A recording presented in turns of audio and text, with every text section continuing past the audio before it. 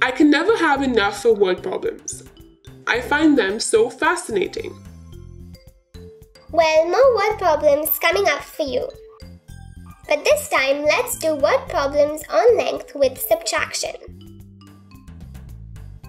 Word problem subtraction.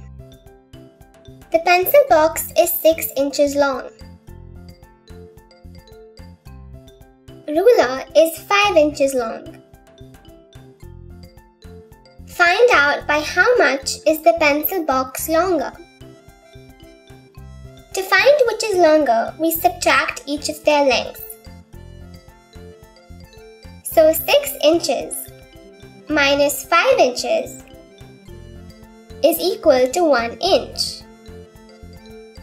So the pencil box is 1 inch longer than the ruler.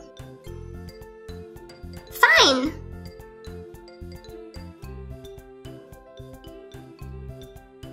A tree is 10 feet 6 inches tall, and a giraffe 10 feet 2 inches high. Find by how much the tree is taller than the giraffe. To find which is taller, we subtract each of their lengths.